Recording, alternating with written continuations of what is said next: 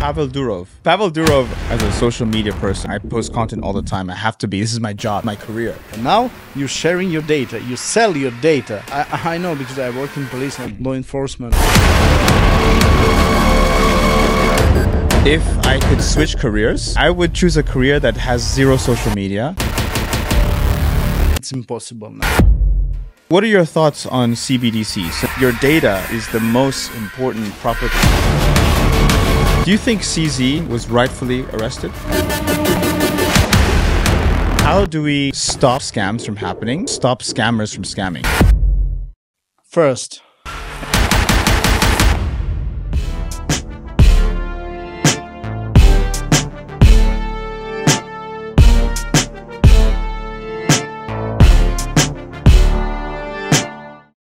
welcome back to another episode of the Traders Brawl podcast.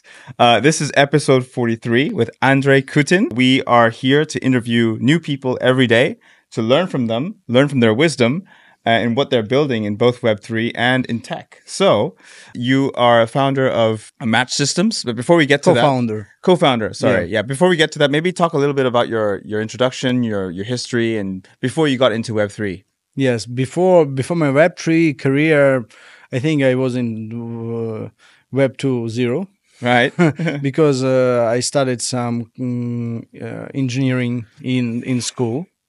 And I did some simple programming and program developing and some other stuff. But after the school, a lot of things changed to one sphere, different sphere. And at one day, I met the crypto. But before I met crypto, I studied in Police University. Police University? Yeah. Whoa. Yes. Where? In Russia, in Moscow. In Russia, Moscow.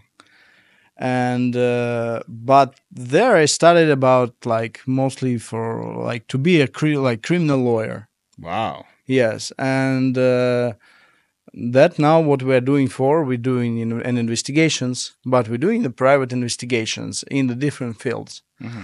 And now we're doing it without the other management because our management is myself and my partner and my management in my company without any other bosses. And we provide some such of security for different companies we help them in different incidents because we know two approaches. We know the real approach and we know how it's in the books. Right. Because when you are a very well-educated lawyer who know everything from the university books, okay, here is the article or paragraph about in codex, blah, blah, blah. In life, it's completely different. Mm-hmm. And when you combine those approaches, there is the diamond. And we're trying to find this diamond because it's impossible when you lost $1 million to retrieve it immediately. Mm-hmm. Mm-hmm. Who say you like that? They are all scammers. Can I tell you a story? I almost got scammed. This was very recent. The person reached out to me on Twitter and said, "Hey, I love your podcast. I would love to collaborate with you." He said, "Let's get on a call." So I said, "Okay." We speak on Telegram. We have a Zoom call. It's just call, no video. Now in the call, he said, "Well, as part of this, let me tell you about our company. This is our company, blah, blah, blah. Here's the website." So I click on the website. But when I click on the website, I copy and paste in Brave browser and I put it in private. Okay. I do that always. Righteous. Yeah. Then he said, so in order to know more about the company, we're a blockchain game. You just have to, download our software. Good one. You just have to download our software. You just have to click on the link and download it. Then you'll be able to know more about us. And just play the game and give us some of your advice about how the game is, how the game looks like. Give us your feedback. And, I know this already very well. So I said to him, I prefer if we meet in person. If we could just, is it possible if we could meet in person and you come to me and talk to me about the game, we can discuss it. As soon as I said the sentence, he's already disappeared. And all the messages on Telegram disappeared. And he's already gone off the phone. He already hung up a long time ago. I was talking, and he already hung up. Nothing. I was talking to an empty voice. So immediately I knew I could have gotten scammed if I clicked that link. Yes, of course. So And there are a lot of spam messages, a lot of scammers, different scammers in Telegram, in WhatsApp, in I think now 30% of advertisement on the street, in the internet, is completely scam. Really, everything what you see in the internet, these are copies of websites, these are copies of projects, copies of smart contracts, and a lot. Because if we will go out from Web3 back to traditional life without crypto, you could find even more things, and people trying to cheat much more than in crypto, because crypto is very easy, is a very easiest thing to exchange it on in fiat money. and the thing is, I think the latest trend is this way of scamming. You click on the link, Connect to your wallet. once you connect to your wallet, it just drains everything. Yes, you could find in our Telegram channel also about the drainer, because we found a lot of information about the people who own, and I think per month, all the drainers, I think they earn more than $50 million per month. How do we stop scams from happening and also stop scammers from scamming? First and important, to be educated. If you don't know the ways how you could be scammed, you will be scammed. Right. Because, for example, I have a guy. He's very famous.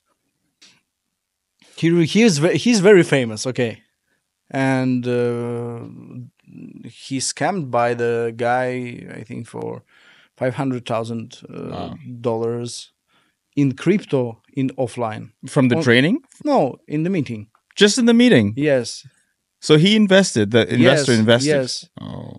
And everyone know in community that this guy, he's a scammer. Right. So, and that's the case.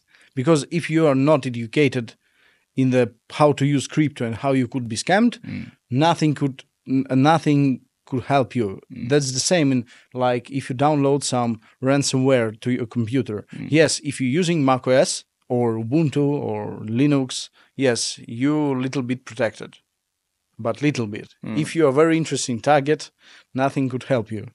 You must think, like you said, you open in private mode in Brave browser. Yes, very good way. You're educated. Now I think 50% more protected than others.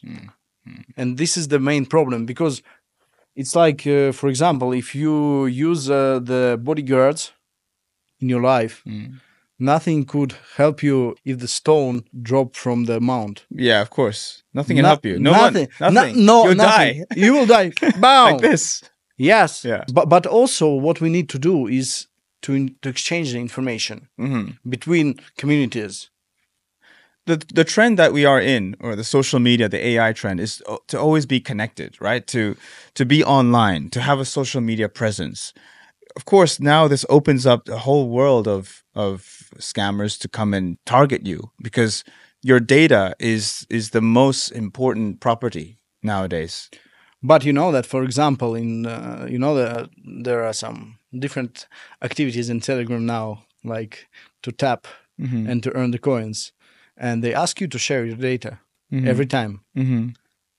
You tell them all what you have is your data. Now you're sharing your data. You sell your data, not you. I'm talking about the users.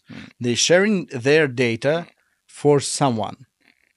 For what? To earn some coins. Like, for example, OpenAI, they have their coin, and they scan the eyes. The iris, yeah. People sell their eye data. I don't know how to name it. Iris. Okay. Iris data. Iris data, Yeah, okay. yeah. It could be. So I think for me, the best solution, this is very ironic as a social media person. I post content all the time. I have to be. This is my job. This is my career.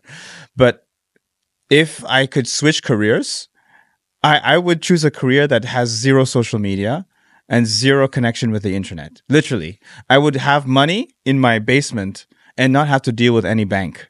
I would not have anything online. Anything online, you are vulnerable. What do you say to that? Interesting opinion and very interesting approach. But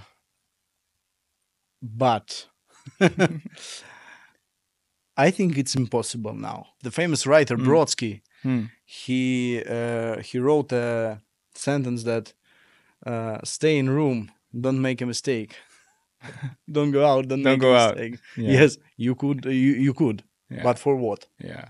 To stay like an You would not have a life. yes. You could sell everything what you have and go to an island. True. And Buy the stay island. there. You could buy the island. It's your money. Yes, you could buy the island on your money. You could stay there without the phone, with a boat, with a you could do fishing and or hunting and stay there. Yes, but now it can be the normal life. Yes, you could be like a very educated, but that's the way. But when people say I will not share my data, I said, you share your data with a bank. True. Oh, it's a different. No, it's not a different. You already shared. You use the phone.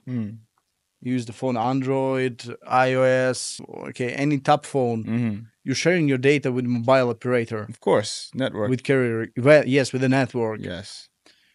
From what? From whom you're hiding? Now it's impossible. It's impossible. When you're going out, your face is recognized. Of course. They have face detection in their surveillance system. In every, you're from London. I know. Very. It's one of the. It's the first city which tried and which implemented the face recognition system. Yes, and I know because I worked in police and I know how it helpful for law enforcement also. And in the internet we're using the same things to recognize the people. But the bad guys, for example, you could face with them in some different channels. They're using special masks to block the face recognition tools. If someone trying to recognize their face, it's impossible. It's completely impossible. I tried. I took the photo. I used this mask, and I look the same like I am. Right. But you cannot. But the tool can't recognize me and can't find the same photos in the internet. It's possible. That's very interesting. Is it good for privacy? If you are public, it's nothing for you. For if you are not public, yes, it's good for you. Yeah. Because there is the thing which you exchanging now. You're exchanging your privacy, your face recognition, your data to live your life. To live a normal life. Yes. Very tough. So we have to find the right balance between, we use this technology to track down bad people in the world, but there's also good people in the world that don't deserve this, and they should be allowed to live their lives. But because there's been so many bad incidents, 9/11 happened, and many other terrorist events have happened, the governments are naturally not taking any chances. They have a no mercy approach of applying all the most smartest tools using AI to track and trace anyone, because anyone could be a criminal. You can't prevent all the things. That's the problem, and that's the mess at the same time. Because why? Because this is the life. For example, why crypto is much interesting thing than fiat? Okay, yes, everyone said this is for anarchism. This is transparent. This much more traceable, but it needs time to educate the people in law enforcement, in financial intelligence unit, in universities also. We also studying the blockchain course with the Dubai Blockchain Center to educate the people to trace the money in crypto. Because in the most of blockchains, you could trace the crypto without any software. There are a lot of open source software to trace the crypto. and crypto is much better to be helpful because, for example, I took my money and I sent from my rag bank to your NBD bank. How you could trace? You need to go to police. They need to open a case. They need to fill a request. After request, they need to send this request to the bank, to one bank to say. After they need to wait the 1 month, maybe 2 months. Oh my God. But in crypto, boom, it traced. You boom, boom, boom, crypto blocked. And this, I think, this approach and this field is much more compatible with the things in real life now.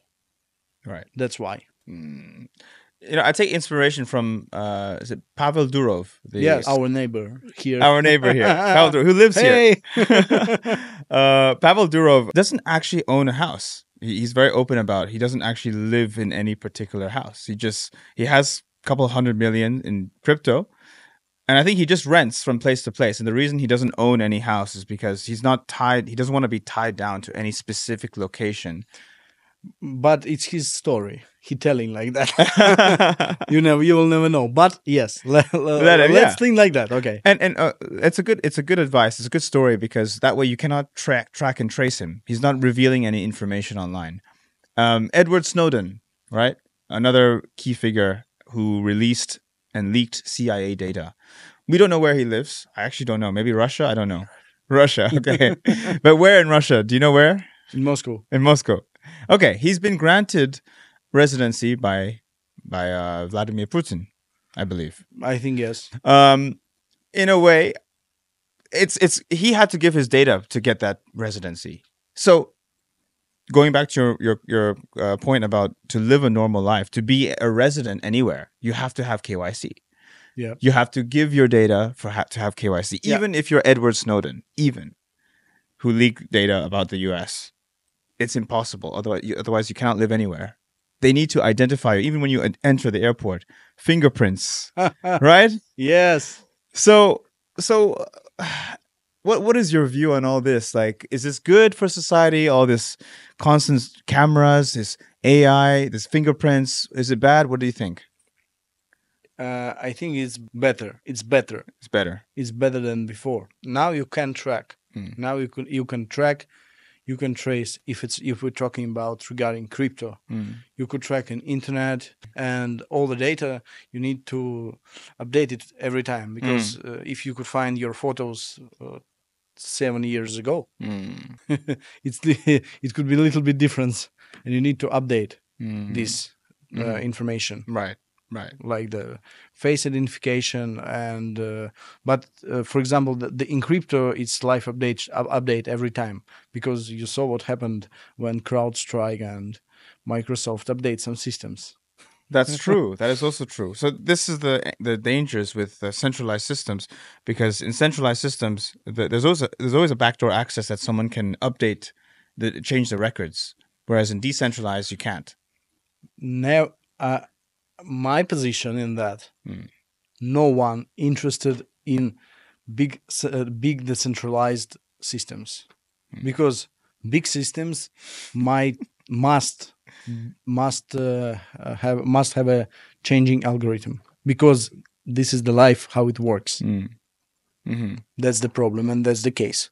Interesting. Because did you ever heard about someone, any government who put their tax records on the blockchain?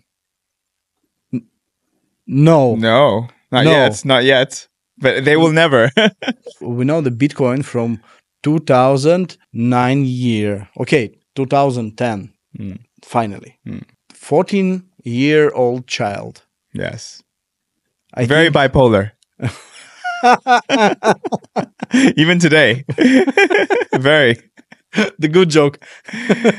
But the technology, like blockchain, it's already completed and it's already developed. But no one using it in the big services. Okay, for example, everyone said you must use it in the supply chains, in logistics. Who? Show me real case. Show me nothing. They could present they could present an articles, but article is not implementation. To be clear, Yeah, that's right. and that's why someone, for example, we had a case when someone stole $68 million, and we negotiated because we found some important evidence about hacker, and we offered him the bounty better than jail. And how it could be, because first we have a community, second, transparent blockchain, you could find all the transactions, and the third, when someone asking me, oh, you didn't, this case is not real, I said, sorry, look at the blockchain explorer. Money goes back. I have a lot of stories from the banks, from the payment systems. Money goes out, and they still trying to find. They're very slow. They're very backward systems, banks. They're still very slow. Still, yes. But what are your thoughts on CBDCs? CBDC it's centralized, and it's not about the blockchain idea. It's about to show the people that we have an alternative, but without giving them alternative method. Yeah. To show them, okay, yes, it's transparent blockchain like a crypto. Use it.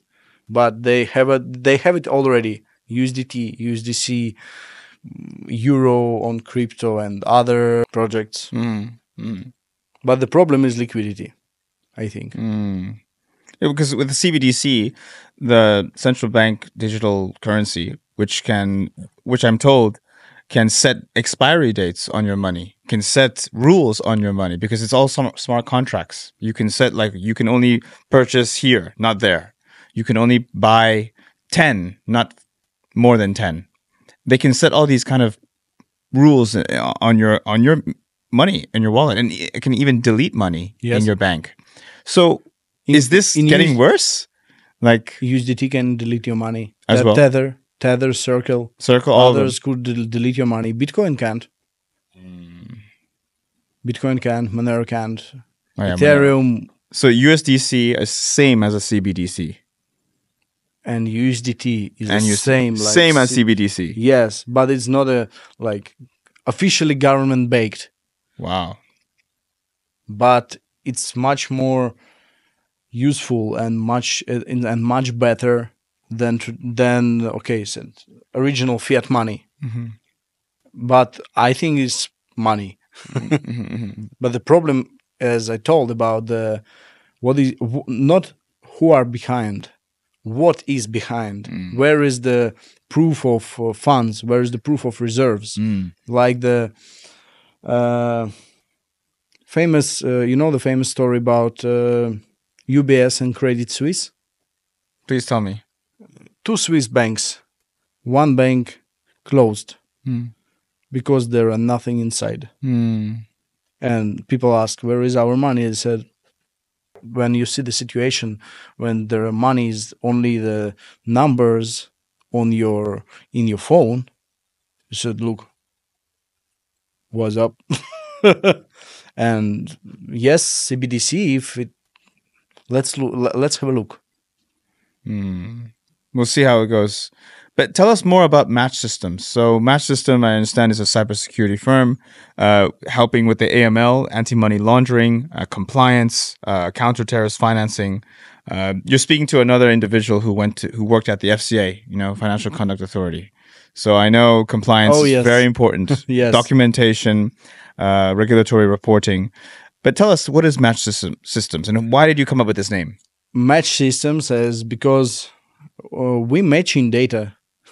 We matching data, and we found in this data which regarding with the entities or with the persons we need.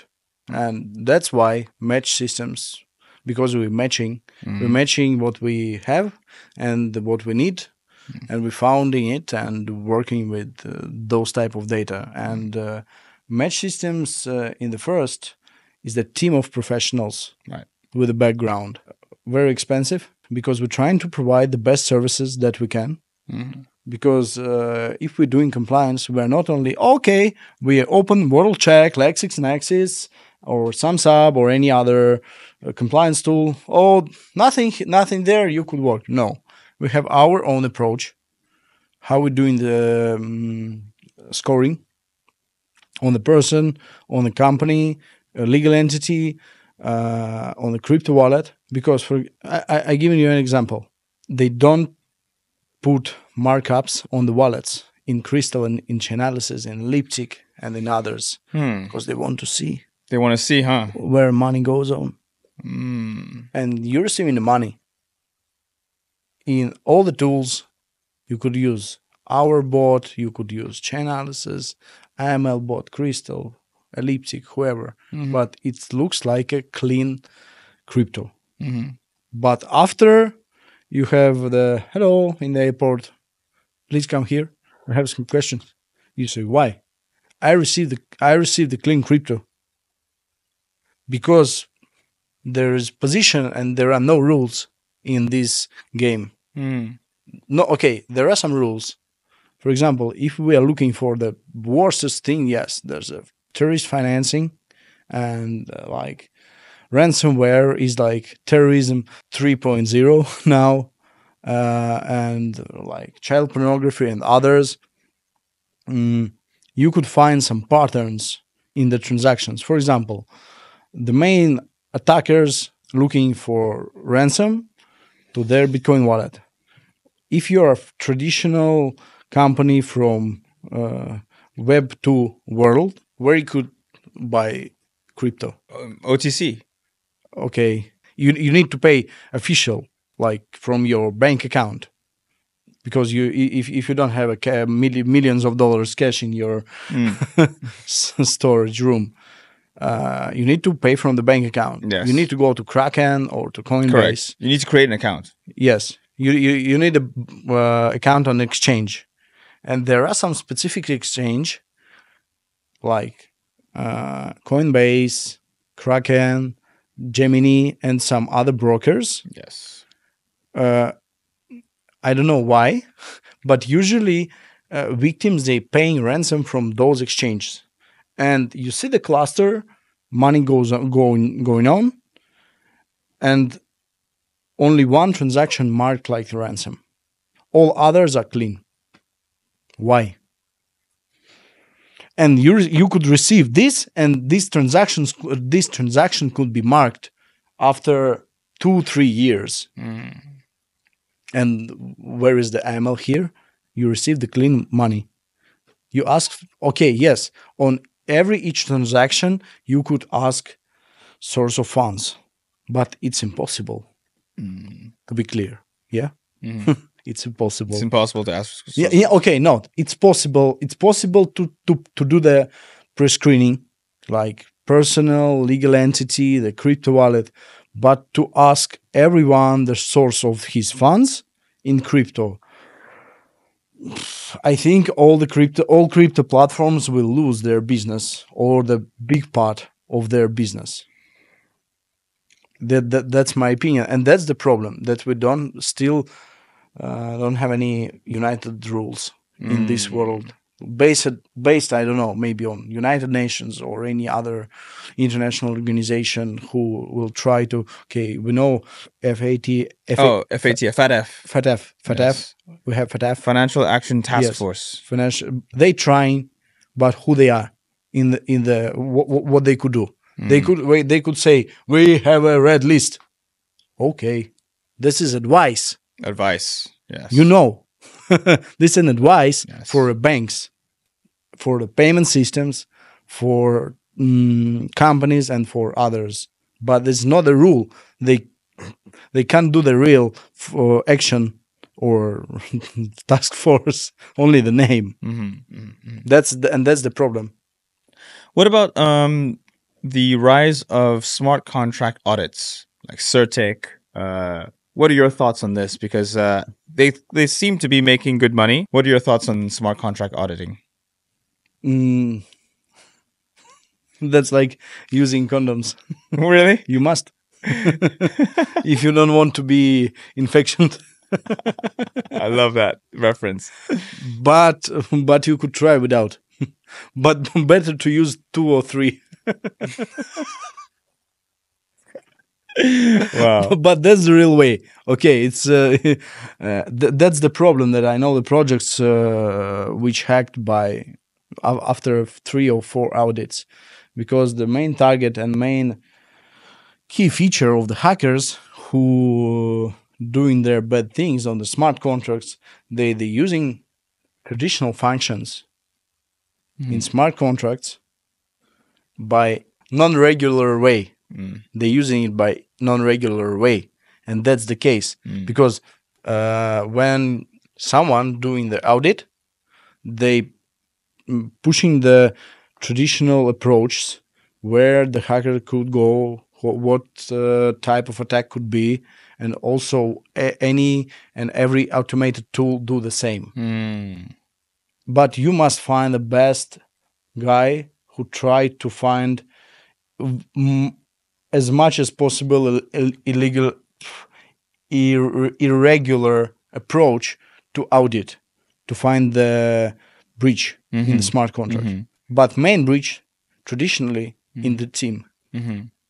This whole idea of trustless, this whole idea that since it came out from Bitcoin, the P2P, peer-to-peer system, this whole idea of trustless really fucked everything up, because now everyone is like, is it KYC or not KYC?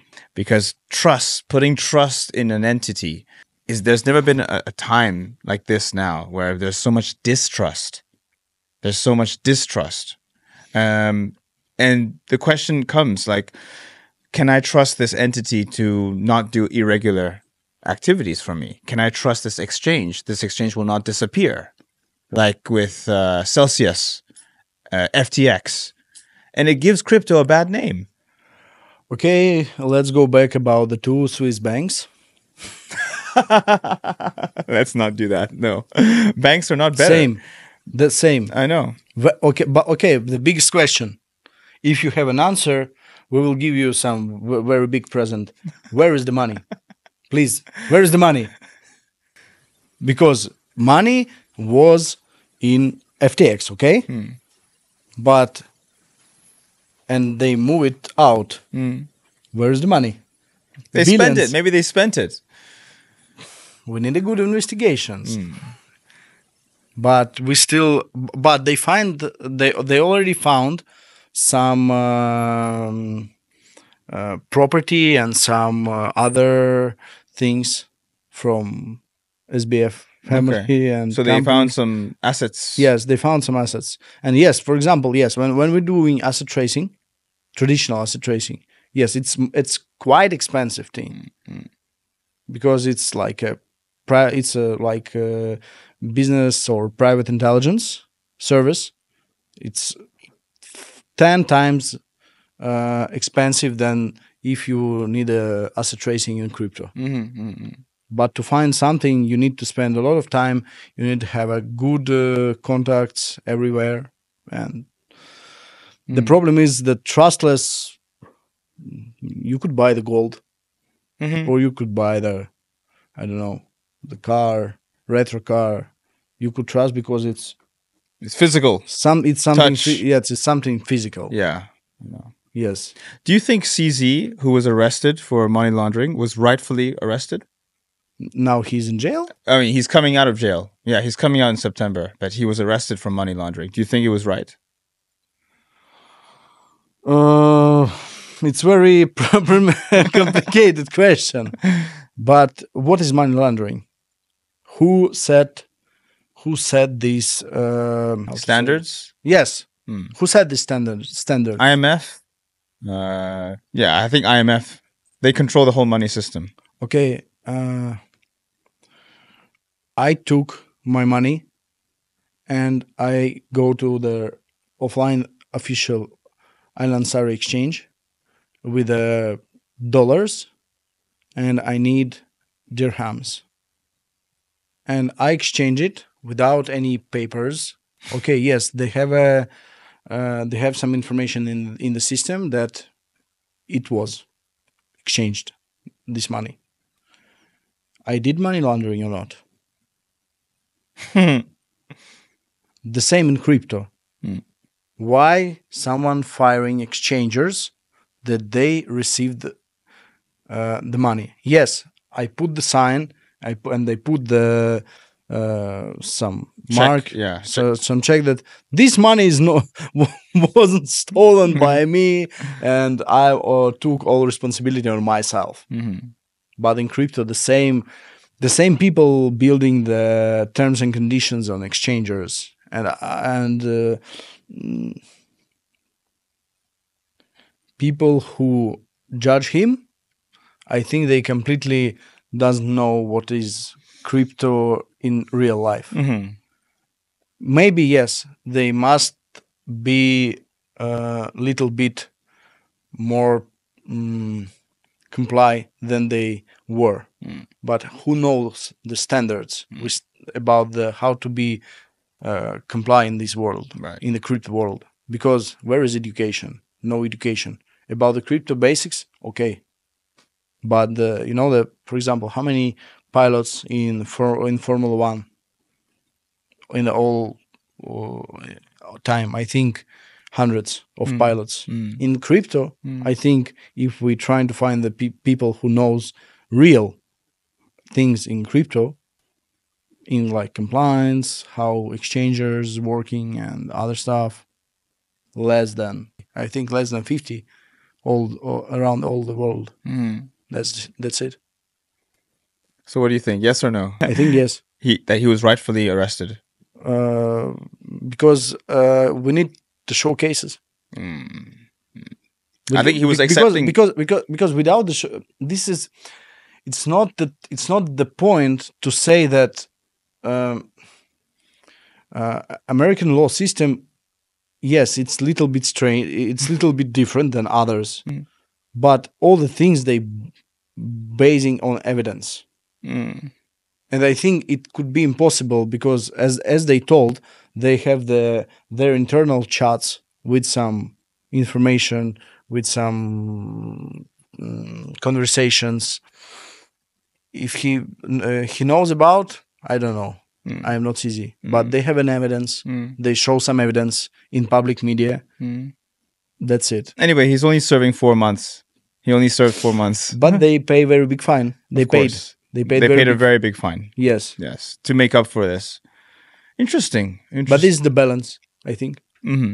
Yeah. I mean, he gave back, and plus, the fact that Binance is still alive, it shows that Binance is here to stay. Crypto is here to stay. They could have shut down Binance. They chose not to. We will take CZ, learn your lesson, but you can continue.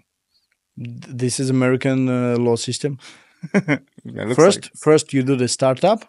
After you're solving legal issues. This is the American system. This is American system. How it is. The American dream.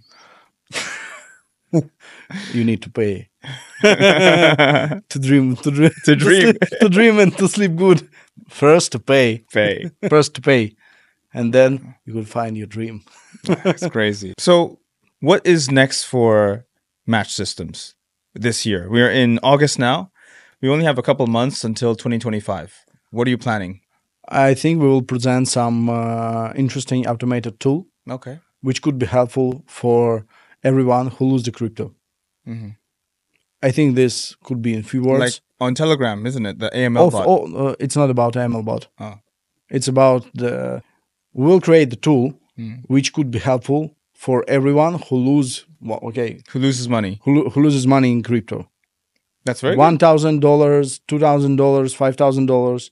Because, for example, in our company, we are not dealing with cases less than $300,000. Oh, only 300 above. Yes, because there's no way to track everything. It's the way to track, but you need to pay the lawyers, you need to pay the team, you need to pay the investigators and all the other stuff. It's not feasible. Yes. Okay. And success fee usually it depends on. So 20%, and you need to wait more than 1 year to grab this success fee, because you need to proceed all these procedures like court, investigators, and other stuff. It's not a own, because in traditional asset retrieving, banks and other companies, they waiting years and years to retrieve a dollar, and it's not a joke. No. In crypto, it could be much faster. And what we will do, we will give an advice, but automated by algorithm. Interesting. And you will see. No, I love it. No. Because we want to try to help. So you would charge a fee, like a retainer fee? Yes. Or upfront? Yes. Upfront fee and success fee. And success fee for retrieving the money back. Yes. I had a very interesting discussion with my friend, and he said, on my experience, you need to spend at least from 10 to 20% from your loss amount to retrieve other amount. That's the math only. He has 20 years experience on very high professional cases. Interesting. In London. And he said, I don't know how it works, but it works. You can't retrieve 1 million if you paid $1,000. It's impossible. It's life balance. That's it. And for us, next step is to give an advice for some small amount, but all the things what they could do, they do on their side. You will see. Yeah, of course. It will be, and I think I will announce it near to the token. Do you think as well the rise of hacks, hacks on exchanges, the rise of this is also caused by the anger towards the financial system? They're stealing because that's the best way to get financial freedom. Stealing is faster than working a 9-to-5 job. Stealing is faster than working a government job. Stealing is faster and easier. Yes, it is. But it's who stole, he will be in jail. Maybe. Yeah. But it's the karma balance. It's the karma balance. Because it's you don't know. I think we could get some statistics from ChatGPT, for example, about which amounts stole from traditional banks and traditional financial system before the crypto. Bank officer, he made a copy of the company with the same name and opened a bank account and sent the bills for, I don't know, for podcast studio time. Expenses. Yes. Crazy. And they stole, with his brother, they stole more than 3 millions at the year from very big company. And it was very big scandal. It could be very big scandal, but bank where he employed paid this money and said, please stay silent. Wow. and because the problem about the education, also you could, it's a free advice now. You could find the bad guy in any conflict, in any, how to name, in any hack, in any corporate problem by using polygraph with good polygraphist. You don't need super hacker, super intelligence, super cybersecurity guys, super I don't know what, super chain analysis tool. Put him on polygraph. After you could go next step, because polygraph with a good polygraphist, it costs $2,000-$3,000. Oh. If you lost a lot, I think you could spend to try to find. I know the people who, a lot of the people who find the problems by this way, and this is the way how to do. Your message. What would be your message if you could send a message to anybody right now about security, about cybersecurity, about anything to do with being more careful, cautious? What would you say? Before you agree with someone to invest or to go in a deal, ask for an advice. You could ask ChatGPT, you could ask your neighbors, you could ask your family members, or you could pay for an advice. Ask an advice, and it could be better choice than lose your money. Yeah. That's it. Fantastic. And for those who don't know about Match Systems, where can they find more information about your company? You could find on the matchsystems.com. Okay. And also you could find on Match Systems Telegram channel. And that's it. Public data? Yes. Public data. Yeah, that's fine. That's fine. Amazing. Andrei, thank you so much for your time. Thank you for the invitation. Appreciate the really wisdom you shared here. And we look forward to definitely learning from you in the future. And let's have another podcast soon. Thank you. Of course. Thank you so much for watching. Bye-bye. We will leave all the links in the description to Andrei's profile as well as his website. Hope you found this insightful. Lots to learn in the cybersecurity space. Be careful out there or you get wrecked. But for now, thank you so much for watching and we'll see you next time. Cheers. Bye-bye. Bye-bye.